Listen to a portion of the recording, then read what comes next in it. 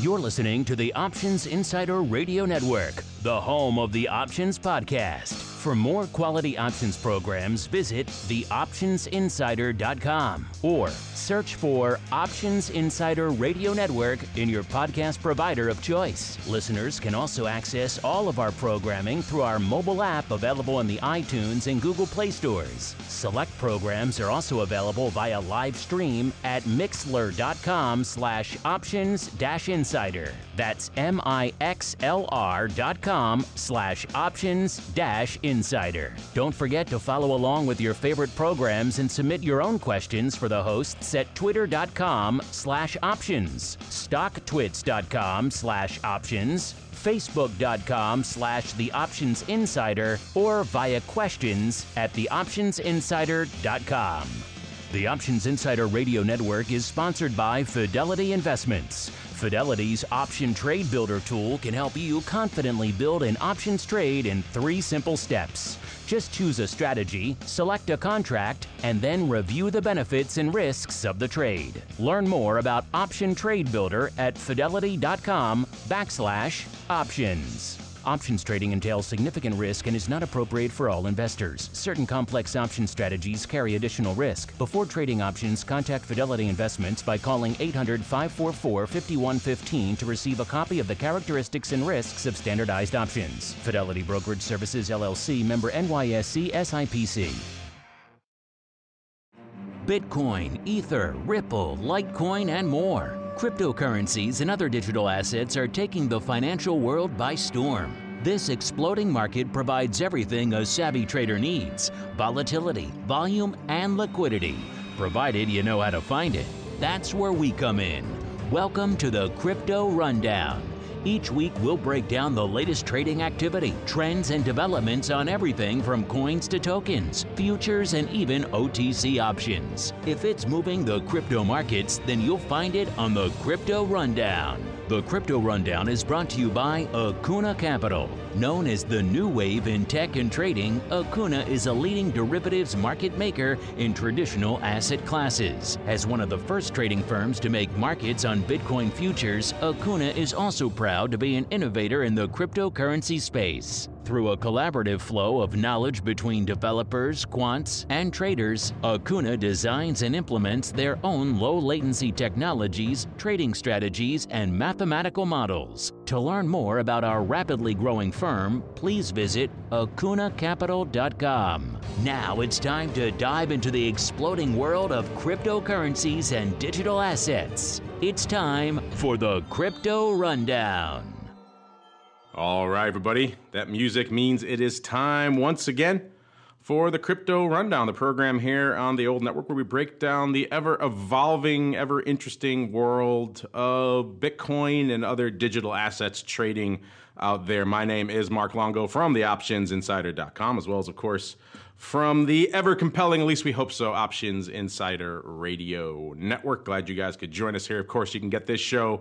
Usually, I know the time's moved around a little bit, so we appreciate you bearing with us on the live end. But usually every Monday, it's about 4 p.m. Central, 5 p.m. Eastern. Why is it so late in the day? Well, of course, we have a lot of diverse guests on the show, many of them coming from different areas of the globe. And so this is a little bit easier to accommodate their schedules. Of course, you can get the podcast wherever you get the rest of our programs. Just subscribe in there. You should be all set. And of course, however you listen, live after the fact, make sure you get those questions, those comments, those insights, those guest requests in. We do indeed like to hear from you guys. And speaking of guests, let's get right to it with our very next crypto hot seat. Forget about cold storage. It's time to turn up the heat on thought leaders from the world of cryptocurrencies and digital assets. It's time to take their place on the Crypto Hot Seat. All right, everybody, welcome to the Crypto Hot Seat. Easy for me to say today. Still coming back from a bit of a cold over here. This is where we bring on guests from throughout the world of crypto and digital assets trading and proceed to pick their brains for the benefit of you guys out there. And today's guest is a newcomer to the Crypto Rundown program, even though he was on our network last year, towards the end of last year. So we're happy to have him back. He is Josh Greenwald, the CEO over there at LXDX. Josh, welcome to the Crypto Rundown program. Thanks, Mark. Thanks for having me. Congratulations on the show. It's definitely a pleasure to be on. I look forward to chatting about the intersection of crypto and options trading and all of this. Yeah, there's a lot going on in that neck of the woods, and we waited and we waited and we waited for a long time to see if some of the major exchanges would actually list some options before we launched the show. But finally, we got tired of waiting for them, and quite frankly, and the audience was out there. The people were asking us about it. Guests were coming on from all across the crypto space. So we thought, why not encapsulate all that in one fun, easily digestible show? Well, Josh, like I mentioned, you were on back towards the latter portion of last year, October, early November timeframe, I believe, right around the timeframe of the old FIA Expo. But for some of our listeners, this show obviously attracts a lot of new listeners or maybe aren't longtime listeners of the network. Why don't you go ahead and give our audience a little bit of an overview of your background in the derivatives and indeed in the crypto space, as well as what the heck it is you guys do over there at LXDX. Sure thing. So my background is I'm an HFT guy. I did a lot of Delta One trading, a lot of options trading, particularly really on like the kind of extreme low latency side. That was kind of always our mandate. And me and my co-founders of LXDX, we co-founded a high frequency shop called GLT back in the day, and we got together and really saw an opportunity to build progressive, innovative exchange technology systems to target kind of traditional markets, but particularly cryptocurrency markets. And so we have kind of our mandate, or perhaps our mission, is to build the technology that will power the future of capital markets, which, when I say it that way, is a little bit dramatic. But I think that while one part of our business is helping people with exchanges improve pieces of their architecture, kind of like boutique low latency systems engineering, a big part of what we do is operate our own crypto exchange, which is eponymously named, perhaps confusingly as well, LXDX. And what was it that lured you to the dark side of crypto? Why not go out and start, an equity dark pool or something like that? Why get into the crypto exchange biz? I think that we saw just kind of a lot of white space on the board in terms of products available at exchanges and exchanges that were kind of architected and built to the standards that we're familiar with in traditional markets. I think that that's what really got us on the path to do our own exchange. And I mean, a lot of the stuff that you get in traditional markets, like being able to co-locate with the exchange, knowing that your exchange is in a data center, not having to trade over the internet, if you don't, like not having to trade with all the risk of just getting disconnected or latency spikes or all the problems you get from trading on kind of these websites. That's kind of like what called us into action to like build our own thing, provide something where more serious guys can trade more performantly, more reliably, more safely. And we talked, like I said, last year in like the October timeframe. So catch us up. What has been going on? What's new? What's evolving? What's been happening in the world of LXDX since the last time you and I sat down and chatted? Sure. So we launched in December, and we're the first exchange in crypto to operate out of its own data center, not the cloud. And we're the first crypto exchange that offered levered products without the risk of socialized losses. And about a month ago, we launched our Warrants product, and we have warrants on Bitcoin, Ether, and Ripple. It's a little bit different approach than we've heard a lot of people coming to us with all kinds of different products in the crypto space. You guys are the first ones to approach us with warrants. Why go that way? Why take the crypto warrant approach? Sure. So I think that sometimes the distinction between warrant and option is a little bit about, like, people have their own opinions on what that distinction is and what is a meaningful distinction. We often call them a poor man's option over here on the network. Sure, that's a fair distinction. I think that we liked the term warrants for our options just because we like to think of them as cash products. They're cash settled. We trade them as if they're a cash product in the sense that we fully collateralize them. So our products, they're basically like cash settled weeklies, and they're like single strike options. So you've got one call and one put for Bitcoin, Ether, and Ripple. We strike each one about 10% of the money at the start of every week. And we do them actually as call spreads and put spreads. They're just very wide. So like right now the ETH put is currently like the 130 strike, and the put spread is actually $65 wide. So that's kind of like the capped maximum loss for the issuer or seller of the warrant. Interesting. That's an interesting approach. So a bit of a weekly warrant, almost got a little bit of a binary flavor to it as well, just given the short duration and the kind of the, you're striking it kind of yes, no nature to it. So how has that been in the early days? You're kind of leading the charge there on the crypto warrant side. What has the uptake been from the market? Are they adopting the products? Are they trading them a lot? And also, you're a former liquidity provider. What's the uptake been on the liquidity providing side? How are the markets out there? Sure. So we've got a few market makers signed up to provide liquidity in the product. I think that, with any product, you can talk yourself into never launching because you can convince yourself that you need to get 10 market makers and 10,000 people ready to go. I think anytime you do a new product, you have to expect that there's going to be a period of traction. And we're definitely still in that period of traction. So I think that our goal with launching this product was something that would allow people to participate from both the long and short side, allow people to speculate or hedge their volatility exposures, provide a product that actually has a fair bit of synthetic leverage without kind of having to lend customers money. And I think that sometimes it's not really intuitive just how much leverage, like a short-dated option has. Our ETH put, for example, it's trading about $5.50 currently. Last night, ETH is down about $5 from last evening, so call it 2%. But that put is up nearly 100% in the same amount of time. So it's a fair bit of juice because we're talking about these, high gamma, very, very short to expiry options all the time. That's where the fun is, right? The high gamma stuff. So otherwise, it is. Otherwise, it's just boring. Who wants to go out 2 years? Let's all hang in the high gamma stuff. So it sounds like you're kind of in that chicken and the egg moment. I always talk about this with people who launch new products, no matter what it is, options, equities, anything in the financial realm. There's always that moment early on in the life of that product where you're trying to line up liquidity providers and other order flow providers, and they all say, "Yeah, we'll jump in as soon as there's some volume," right? And then the other side of that is, of course, how do you get the volume if they don't jump in? So it's always that bit of a chicken and the egg. No one really wants to take that first leap. So how are you guys going about incentivizing people to start trading this thing? Because that's obviously, especially in the early days, that's what it's all about, right? Sure. I mean, I think that, we have market making relationships. I think that we have other pieces of flow that we go after flow more than we go after customers.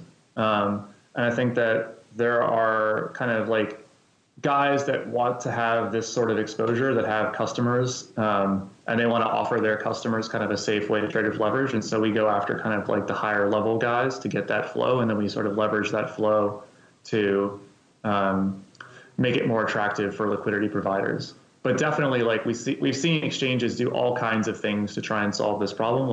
I think Bats gave away 20% of the exchange in equity, kind of to the guys that were the initial market makers for the platform. So it's not crazy to do stuff like that. People have asked me hey, would you give us a chunk of equity if we provide liquidity? I'm not in a rush to do that. It's not an impossibility to set up relationships with with guys. But I think that we are in kind of a position to take kind of a measured, controlled approach to getting the products liquid, getting them to where we want them to be. And we're not going to do anything rash or gimmicky to get volumes up. That was going to be my next question is, are you about to maybe give away some pieces of LXDX? That seems to be kind of the cost of doing business these days when you spin up a new venue. Like you mentioned, Amex did that most recently, but that's kind of just the way the game is played these days in the options and equity world. If you want to get flow, people need to have some sort of incentive. It sounds like you guys aren't there yet in terms of giving out pieces and shares and equity in the exchange in return for order flow. I think that it's actually a very good model, right? I think that, you want the real product of an exchange is liquidity, and the thing that I'm selling and profiting from are liquidity providers showing up and providing markets all day long. So I think that it's reasonable that they have an ownership stake for their efforts. I also just think that it's kind of a quiet, cold market in crypto. So, the deals you sign right now might not be the best deals you'd ever sign. Yeah, that's true. They may come at you for a little bit more than they would maybe have taken back in the go-go days of late 20 17. Speaking of equity, you guys did have an interesting contest that kind of caught my eye. So you were willing to give away equity, but to referrers, people who referred new accounts to your exchange. How did that contest go? Did you give away any decent chunks of the company to good referrers? We actually didn't. We ended up not going forward with the contest just because of kind of legality issues with awarding shares of the company, and we ended up we've ended up not taking that approach for recruiting customers to the exchange. It's a little bit different in an exchange business because you have a little bit more regulatory exposure than in a consumer products business. Yeah, go figure. They like to regulate those, these days. That's why that contest caught my eye. I had never seen that before. So it certainly gets points for originality, if for nothing else. Now, obviously, you're still in the early days of this. So is it fair to say that the big users right now are still on the institutional side? Or are you starting to get some traction with your retail crypto trader out there as well? I think that most of the interest we have is generally from guys on the institutional side. I think that, we launched the weeklies because we thought that they were just kind of a very interesting product because, again, they have that gamma. They get you that a lot of leverage and let you trade from both sides of the market. I think that the product that institutional guys want is generally either longer dated stuff or some of the products that we're likely to roll out next. So I think that buy side guys, they're a little bit less interested in trading weekly options generally. So the institutions don't want the high gamma products. They want a little bit more staid exposure to the marketplace, you're saying? For sure. I mean, I think that the appeal for anyone to be on the short side of products like this, like our warrants, any traditional market warrants, to be an issuer generally is just theta roll down carry, right? Like that you're generally selling vol at an inflated level to where fair value is. And I think that I have the same expectation. I've seen the same thing with our product, which is that our stuff trades at a decent vol premium to where OTC vols trade. And so guys that are short the things, they have to put up it's a capital efficiency thing. You have to put up a decent amount of money to be issuers, to be short options all the time. But the kind of return on capital is pretty decent, again, just because of that vol premium. That's an okay business to keep rolling that vol premium trade, but it's a little bit easier if it's further dated and you have to roll it less often. Yeah, you're right. The institutions, it's a lot of hassle for them to be playing in that front week portion of the curve when they could maybe a little saner, a little safer, go out a few weeks or pray tell a few months perhaps, and get a little bit saner, cooler heads out there. Now, I know one of the big selling points for LXDX has been on the speed, the low latency side. Has that argument really been resonating with the institutional side? Is that still the case? Can you guys still claim that mantle as the fastest crypto exchange out there? I'm 100% sure we're still the fastest crypto exchange out there. I think that the latency argument has not been that compelling an argument for guys. I think that the more compelling argument for market makers is not having to trade over the internet. I think that most market makers would rather use their existing systems and existing infrastructure and plug in than have to write to another REST WebSocket API and then have to worry about I've got 50 orders outstanding in the market and I have to cancel them one by one out over the internet. I think that it's the operational and logistical challenges of trading over the internet that is less appealing than trading via co-location than necessarily the latency optimization side. And, we've seen a lot of people offer interesting esoteric new products in the crypto space for a while. Everyone obviously gets excited about BitMEX, but you have to go through a VPN if you want to trade that in the U.S. What is the legal and regulatory status of your products? I know from a legal perspective, you guys are headquartered out there in Malta. Can a typical American go and trade your products, or they need to maybe jump through some hoops in order to use them? Unfortunately, we don't take any U.S. customers for our products. I think that we take a little bit stronger of an approach to restrict customers than some of the other platforms. We require that you KYC AML with a non-U.S. passport to trade those products.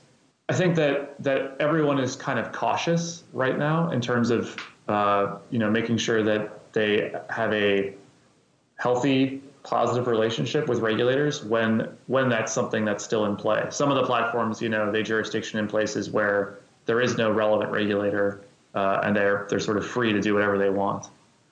So you're saying you guys do more than just put a little splash warning on your homepage saying, if you're from the U.S., you may not want to, you may not be able to do this. You guys go a little bit beyond that. That's our current policy. I think that we have a good relationship with the Maltese regulators. We think that it's a great place for us to kind of do the sorts of businesses we want to do in crypto. And while the U.S. market is an important customer base to us, and we want to make sure that we can deliver products to them, I don't think it will be out of LXDX Malta big picture. I think that it's a difficult way to target the U.S. market. And ultimately, I think that to have a compelling product for U.S. customers, we want a U.S. product for them. That would certainly help open the floodgates. Speaking of opening the floodgates, do you foresee any thawing on the regulatory side in the U.S. anytime soon? Are you optimistic that we'll maybe see some products make their way into the U.S. space sometime soon, or is it still pretty much par for the course as far as what you guys see on the regulatory front? I think that it's the U.S. is kind of an interesting situation because I think you've got so many guys that have chased after ATS licenses that they've kind of broken the system. I think that there were 55 people with ATSs as of maybe the middle of last year. And now I heard that there's 100 crypto ATS applications pending. And clearly that doesn't really make sense. Clearly, you've got kind of we just don't really have the right architecture and systems in place for people to really do these sorts of products in the US, with maybe the exception of actually, CFTC licensed exchanges. It's just they haven't found that much traction yet. LedgerX continues to roll out new products, but again, it's the collateralization and capital efficiency challenge in that world. Well, certainly if you're going after the European audience in particular with your products, I think you went the right way. Warrants have always been, in my mind, a predominantly European product. So coming up with a warrant on the crypto space, I think there might be some resonance for that, particularly for the European audience. Is that what you guys are seeing out there? Is that where your predominantly early users are? Yeah, I mean, I think that we looked at the kind of regulatory climate, not just the set of the rules, but kind of the backdrop of what's happening globally. And I think globally there's a push for regulators to protect retail from trading CFDs and from trading speculative high leverage stuff. We've seen increased regulation there, and we've seen increased regulation globally on binary options. So we knew we wanted to do a product that would allow people to trade with leverage. We wanted a product that sort of wasn't in either category of things. We didn't want to do a product that we knew the regulators didn't want us to do, even if there was a technicality way to do it. And so we designed a product that we thought sort of has many of the benefits of those things which clearly retail likes to trade, but are potentially unsafe for retail to trade because ultimately retail loses a lot of money trading CFDs and trading binary options. So we wanted something where our customers can get the exposure they want, but not necessarily kind of have it be sort of so degenerative for them. And we get a lot of questions about a Bitcoin ETF. Is that going to be the straw that finally breaks the camel's back here in the U.S.? Is that going to open the floodgates and pave the way for a whole bunch of new crypto-related products in the near future? Do you think that's what we're missing here in the U.S.? Do you think it's going to be the final approval of an ETF that really kind of gets the ball rolling here? I think that that's a tough one. I think that generally speaking, I think an ETF is not that big of a game changer. I mean, I think that for people that want to buy Bitcoin, it's not that hard to buy Bitcoin. And I think that Bitcoin is already fractionalized, so it's not like a REIT or something like that where it's too expensive to buy a building and you can buy a share in the building. You can always just go buy 0.01 Bitcoin somewhere. It's pretty easy to create an account and go buy spot. Much easier than any other asset, really, when you think about it. It's hard to buy spot gold. But it's easy to buy spot Bitcoin. So I think that big picture retail side, I think ETF very, very minor. I think that on the institutional side, I think it could have a pretty powerful effect just because there hasn't been clarity around spot trading. I think if there is clarity around spot trading, then I think that the ETF might be a bit of an afterthought. Interesting. Like I say, different people have different perspectives. Some think that's going to be the best thing since sliced bread. Sounds like you're on the other side of that equation. Well, I guess we'll find out maybe hopefully soon when we finally get some approvals I think here. It's good for everyone if an ETF passes. I think it's a sign of kind of the end of the lack of clarity and hawkishness that have surrounded kind of crypto regulation in the U.S. So I'd love to see it happen. I just think that it might not be as transformative as other things. That's true. It'll be a big moment. Whether it's the watershed moment people hope it is, I guess we'll see. But it might at the very least accrete some flow into some of these products, which at the end of the day is a good thing going forward. Speaking of going forward, you've kind of hinted at some interesting things. What is coming down the pike from you and your team? It sounds like you're getting away from the weekly warrants, getting into some longer duration, some newer type products. What can we expect in the coming months from LXDX? Sure. So I think that the two big products that will come down our pipeline will be some longer dated warrants with potentially a few more with warrants on a few more coins. That's kind of like the next thing to roll out. And then we're also going to roll out a trade at settle product. And that's one of the things that we think is missing in the space and could be pretty appealing to guys that want to buy blocks or chunks of cryptocurrency without having to move a price around all day or without having to have a market maker move quotes around all day. And Josh, if people want to go learn more about what you guys are doing at LXDX, where should they go? What should they do? I think that the best place to find us is either LXDX.co. You can find us on Medium. You can find us on Twitter. We're pretty active on all three. Meanwhile, you can find him chiming in with me on our next segment. It is time to keep on rolling into the Bitcoin Breakdown. It's time to explore the latest trading activity, trends, and developments across the world's leading crypto market. It's time for the Bitcoin Breakdown. All right, everybody, welcome to the Bitcoin Breakdown, the segment where the name pretty much says it all. We break down the week that was in the world of Bitcoin trading out there across the broad slew of products, maybe some of the options, some of the futures, the spot, all that good stuff. Coming into showtime here, we're at about a 37.05 on Bitcoin, which is off not quite 100 handles, but pretty close to it from where we were about a week ago. So at the very least, seems like the near-term bullish upside explosion that we saw on last week's show and the week leading up to it has somewhat abated out there. There are some good signs for the bulls. We'll get to those in a little bit. This was one of the first times in a while, I think about 6 months, that we could actually look on the month-to-month charts of closes for Bitcoin and actually see an uptick, see some green out there. So that maybe is a sign of some hope, some optimism out there in the land of all things Bitcoin. Of course, we hit that recent near-term high, at least in the time frame we're looking at here, back on February 28th, around the 3,900 level. We did dip ever so briefly below 3,700, right around the 36.5 level, but now we're back up around that 3,700 level again, which seems to be where we're solidifying here for the time being. And Josh, we were just talking about your platform and your warrants. You guys have seen some interesting, I'm sure, activity in the still early days, but anything interesting trading over there on LXDX, maybe on the Bitcoin warrants or anything along those lines that maybe might be informative to our audience, maybe some one-sided flow, or what kind of stuff are you seeing on the platform in these early days? I think that for us, most of the activity has been on the ETH side of things. I think that ETH, particularly just in the last few weeks, has been relatively the most volatile of things out there, and understandably, particularly when you lever that up in the option space, can be pretty crazy. I think maybe Feb 24th or 23rd, there was like a $30 move in Ethereum.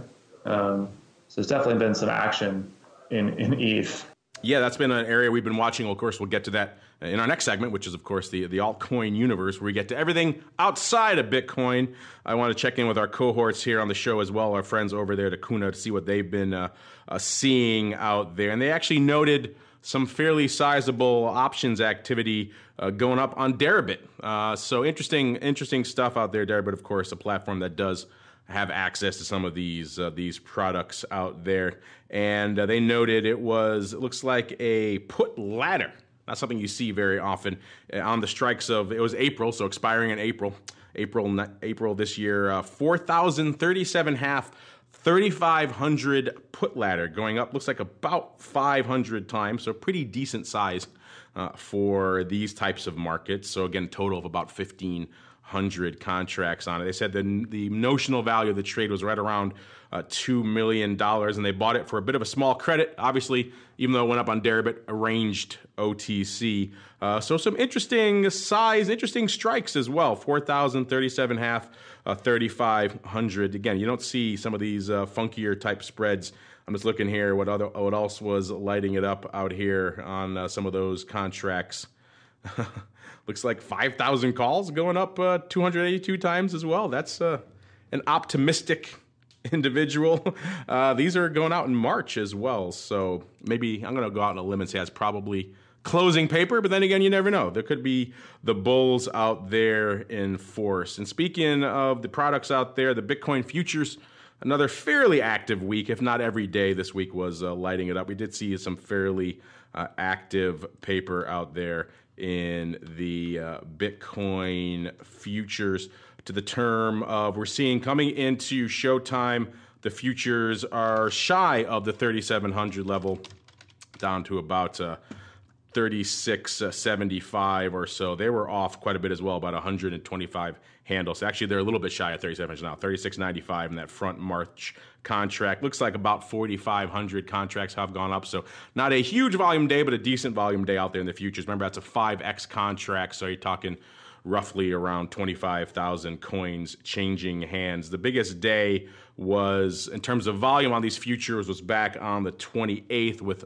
which about a little over 6,000 contracts changing hands out there. And then we saw on that Friday, the first, very anemic day, a little over 1,000, about 1,800 or so. So it was kind of a tale of different volume stories depending on which day you were looking out there. In terms of what's been making the news out there in Bitcoin, like people are always writing to us saying, where is the bullish case for Bitcoin? Is there one? We talked about some technical signals last week. There, the moving averages were starting to look a little bit bullish if you're a believer in all sorts of technicals when it comes to Bitcoin. They got another one out there for you this week. Those of you who believe in money flow, that's starting to look a little bit bullish as well. Remember, these kind of indicators tend to encapsulate and kind of maybe come in at the end of some of these longer term trends. People like money flow because it actually involves volume as well. So it's not just a purely price-based type of indicator. And that one, of course, is hitting some near-term lows, which people out there who follow such things say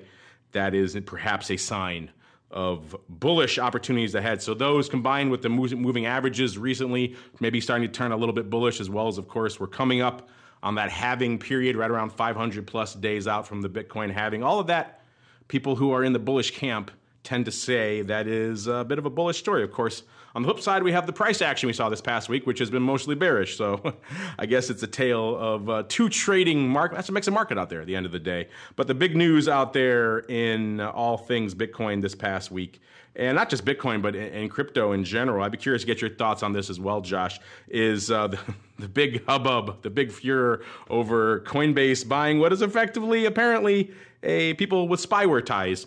They bought a firm called Neutrino back on the 19th of February. And if you've been paying attention to this show or anything in the crypto space at all, cybersecurity is pretty much job number one. In fact, Josh, you run a crypto venue. How frequently do you have cybersecurity conversations with your clients? Would you say it's top of mind pretty much every given day? I think that as an exchange, you are at the absolute front lines of guys that want to attack you. And if you don't take security seriously, you're seriously kidding yourself. It's like you're at a space of crimes of opportunity are abundant. And we take security very, very seriously. We're very, very paranoid and always scared of the large amount of dedicated adversaries out there who would love to target, who love targeting exchanges. Paranoid and always scared. It's a good way to be, I think, as a crypto exchange these days, sir. I think that's true. I mean, I think that the Coinbase thing is, it's bad optics. It's bad optics for the space. I think that a lot of the challenge, I think, in crypto is that, while we do consider them a competitor to us to some degree, we're all kind of in the same business, and we all want to see the ecosystem grow, the market grow, the total opportunity, the total pie grow. And so anything that damages people's faith in these markets is bad for all of us. And so, yeah, it's not a great thing. It's not like it's definitely bearish for us. We interpret this as bearish in the same way we interpret the Quadrica news as very, very bearish for the space. Yeah, anything that seems to reinforce these cybersecurity concerns is a negative thing, and it seems like week after week we could do an entire show just based on the cybersecurity issues and kerfuffles that pop up in the crypto space every week. But yeah, in terms of optics, I think you hit it on the head. This is pretty bad optics. They acquired, like I said, that firm called Neutrino.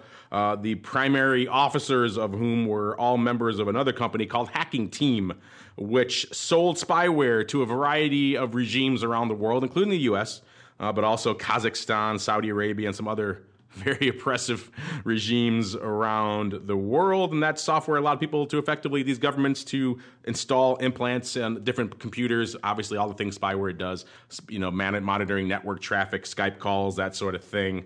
In fact, the Reporters Without Borders organization termed this company, one of the 5 corporate enemies of the internet back in 2013, for those of you who follow along with such things. So optics-wise, particularly for the very cybersecurity obsessed, and also, shall we say, a little bit libertarian, anti-government leaning crypto space, the combo of both of those things, perhaps a security vulnerability with a firm that was working with a lot of these large government organizations, that combo is just not a good thing for the optics for Coinbase, and all that leading to all these little furors we see out there, little tempest in a teapot in terms of, people looking to remove their Coinbase accounts and things like that. So we see a lot of that. I don't like to dig too deep into that, but that is top of mind for a lot of people out there in the crypto space, at least these days. Speaking of the crypto space, let's get into things that aren't Bitcoin with a little bit of the old altcoin universe. It's time to move beyond Bitcoin and find out what's moving the rest of the crypto marketplace. It's time to boldly venture into the altcoin universe. All right, welcome to the altcoin universe. We talk about everything that isn't Bitcoin, except right here at the top, when we talk about the top 10 coins by market cap here coming into showtime. Bitcoin, of course, still going to be number 1 with about 65 billion in market cap. Number 2, ETH, as Josh was alluding to, an active time out there, 13.25 billion in market cap. Then we have XRP number 3 with about a little over 12 billion. EOS number 4, about 3.35 billion. Then Litecoin number 5, about 2.75 billion. Bitcoin Cash up there pretty good too, 2.16 billion out there. And then it kind of continues to drop off. Stellar, Tron, Bitcoin SV, and Cardano rounding out the top 10 out here. But you were talking earlier, Josh, about the most activity you've seen on your platform lately has been in ETH. What kind of trades, what kind of activity are you seeing out there in your ETH warrants these days? I think that for us, there's been most of the ETH trades have just been buyers of ETH puts, of the weekly puts. I think that that's been the most active product on the exchange since the products have launched. I think that the trend that we're following, kind of bigger picture, is both what's happening with just the price action in ETH has been dramatic, but also the state of like where volumes have been is shifting around a bit. Like ETH volumes have been kind of progressively like globally higher the past 2 months. Yeah, I was talking to our friends over there at Acuna there before the show, just checking in on what kind of volume they've been seeing out there. And they said something interesting. They said that to them, ETH has been actually weak ever since that Constantinople upgrade. What was that, about a week ago or so? So interesting stuff from them. It sounds like you're seeing the opposite. You're seeing a lot of action on ETH, and all to the put side, which maybe shows people aren't buying that recent resurgence we saw out there, Josh. Yeah, and I think that spike up to like 165-ish was a dramatic move, sort of like the pace of the rest of the market. So it doesn't surprise me that people are looking to fade that. Yeah, other moves we're seeing out there. XRP not really moving a lot over the past week, still around the 30-cent level. It kind of had contrasting news last week. It had the bullish news that was finally listed on Coinbase, so that gave it a little bit of a pop round to about 32 or so. But also there's the concerns of this new JPM coin coming in, maybe stealing a lot of their thunder. So that all of that seems to have negated itself out, and it's still around 30 coming into the show this week. Litecoin up to around 46 this week, up from around, it was in the 42 range sometime last year. That's another one that's kind of broken out of its range to the upside. It was in the 30s not too long ago. Now we're talking about it 46 up here this week. So there's been a lot of action out there, even though some of these products are coming off a little bit. Still a lot of interesting movement, a lot of interesting developments out there in the world of the altcoin. I want to make sure some of you guys get featured on the show as well. So without further ado, let's get to some of your crypto questions. You've got questions about crypto. Who doesn't? It's time to find out the answers to your crypto questions. All right, welcome to your segment, the crypto questions segment, where you guys fire off your questions about all things Bitcoin, digital assets. Charlotte's got a question here, Josh. She wants to know, do we think other big banks will follow JP Morgan's lead with their own coins? Of course, the big news into last week's show was the announcement of that JPM coin. Effectively, they're taking a bit of a stab at Ripple with their own payment coin. I'm curious if you have any thoughts on that, Josh, in general. Do you think that was as big of a deal as some other people do? And then B, do you think, as Charlotte wants to know, do you think other banks are going to follow suit with their own coins? I think that the JPM coin is a pretty big deal. I think that it shows that more serious guys are looking to blockchain solutions to aid with payments. I think it's obviously competitive with Ripple, but I think at the end of the day, it would not surprise me to see a few other banks come out with their own optimizations to their payment systems leveraging blockchain technology. And it seems like a natural fit for both the players and for the solution. Yeah, I agree. I mean, JP Morgan, obviously, they said that they had somewhere around $5 trillion in payments that they processed on a given day. So all of these big banks, Goldman and others, have similar network effects that they can apply even a small percentage of that to a coin that they control and own. That's a good thing for them. It's the selling point, of course, is it's supposed to be a lot more price stable than an XRP, which has moved all over the place from up to north of $3 not too long ago down to about 30 cents right now. That sort of price volatility, not exactly attractive if you want a very stable coin for transacting payments. And of course, they get to keep it in their own house like they do with the dark pools and other things that they do out there. So if they have their own coin, they get to transact some of their own payments on something that they control that's more stable. It's a win for a lot of people, so I wouldn't be surprised to see other firms following their lead. I think they're all letting JPM kind of be a little bit of a vanguard there and see how they fare, and then maybe following suit afterward. Let's see here. Alex King wants to know, what products would you like to see listed in the crypto space soon? Well, I'm still going to keep beating the drum for the actual listed on a lit US venue options. I know I can go to BitMEX with a VPN and a bunch of these other things that are out there. They all exist. I know they exist. So before you write in, we know that. We talk about them on the show before, but they're obviously not ideal solutions, and there's a lot of issues with having to tunnel in through a VPN through a place that ostensibly not supposed to be trading. So that's what we would like for our audience to see, is some listed options, maybe on the futures at CME or wherever else we can get these things going. But actual lit options products that our users can sink their teeth into if they want to buy a put on Bitcoin, if they want to buy calls or verticals or trade all these strategies they like to do all the time. I would love to see something like that. Obviously, I'm down the options rabbit hole, so maybe, Josh, you have a different viewpoint on what you'd like to see listed next in the crypto space. To be honest, I think the thing I would like to see next in the US is I'd love to see Coinbase launch their kind of institutional solution for trading. You know, like they're supposed to go live with their own data center and new APIs.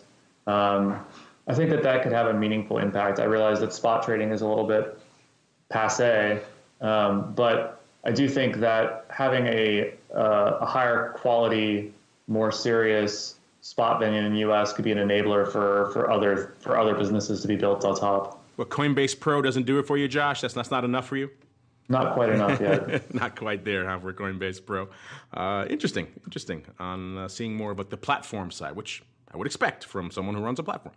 Let's see. We got one more here. We got time for this from the creatively named DXXT9L. Try saying that 5 times fast. They want to know, why are the margin requirements for Bitcoin futures so onerous? Well, I think you have to look to when these products were unveiled and launched. It was in the heady go-go days of late 2017. Bitcoin was marching inexorably, at least so we thought, towards that 20,000 level. The regulators were scrambling to get ahead of this thing. So there was a lot of things that going on where firms were just terrified of all things crypto. And it was an area where I think to get these things listed, there were a lot of scenarios being painted, at least to us, that we saw of people getting crazy with leverage and wiping themselves out in a product that was already inherently volatile. So I think in order to appease the regulators, they made the margin effectively a one-to-one. There's not a lot of margin to be had in a lot of these futures.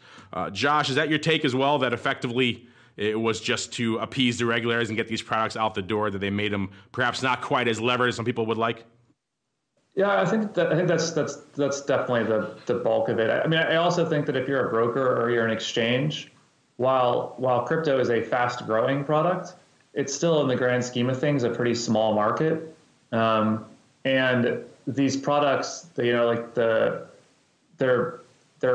unclear like how good the prices are, how good your indices are, how much they could be manipulated, and so there is kind of like this tail risk of some massive manipulation or short squeeze where Bitcoin futures trade to 200,000, even if fair value is back then 20,000. I think was the kind of like the dread, like what stops some crazy tail black swan event happening, which then opens up the broker or the exchange to like a more global risk exposure for products that probably weren't going to be huge profit centers anyway.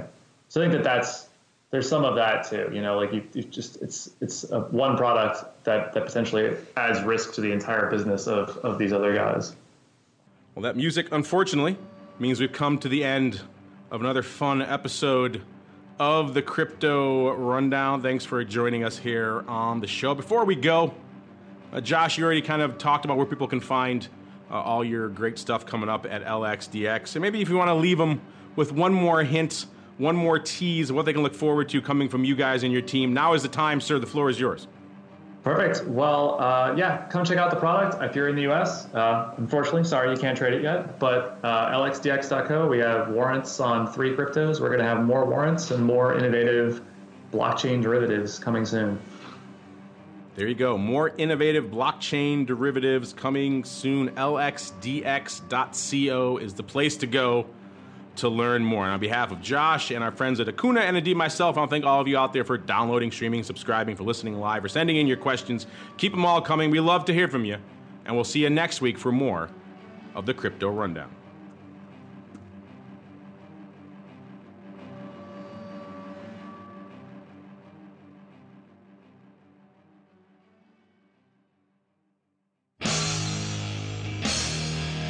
The preceding program was a production of the Options Insider Radio Network. For more quality options programs, visit www.theoptionsinsider.com or search for Options Insider Radio Network in your podcast provider of choice. Listeners can also access all of our programming through our mobile app, available in iTunes and on Google Play. Don't forget to follow along with your favorite programs and submit your own questions for the hosts at twitter.com/options, facebook.com/theoptionsinsider, or via questions at theoptionsinsider.com.